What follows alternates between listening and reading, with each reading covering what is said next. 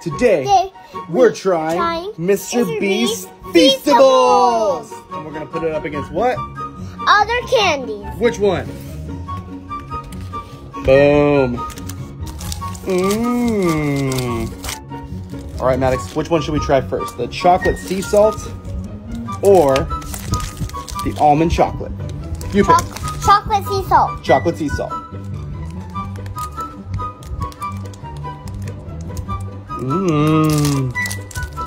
Also, before we get started trying it, Maddox has something to say about the size of this bar.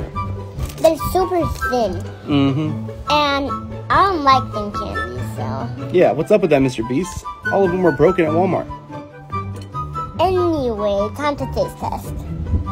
Chocolate sea salt. 1, 2, 3, 4, 5, go, swap. Swap. Cheers. Dink. Send it.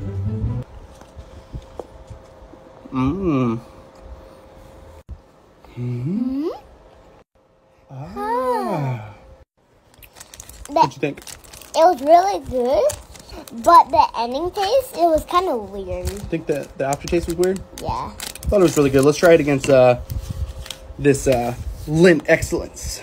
I'm still eating it. Let's cleanse our palates. Cheers. Dink.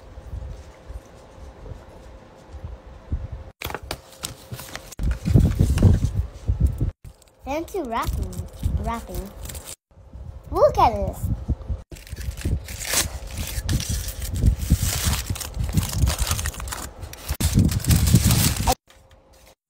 This looks like really Wonka chocolate.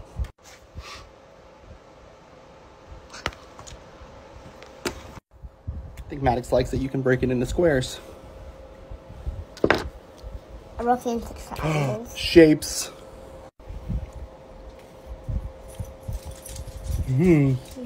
So this is dark chocolate.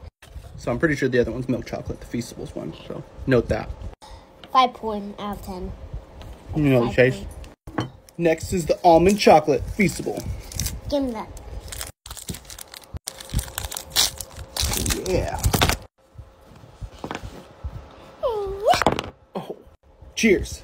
Dink. Swap. Dink. Send it.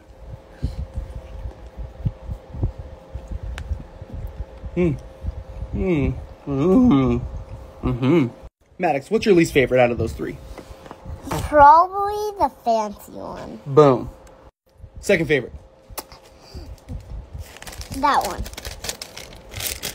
Favorite? Like and follow for gummies!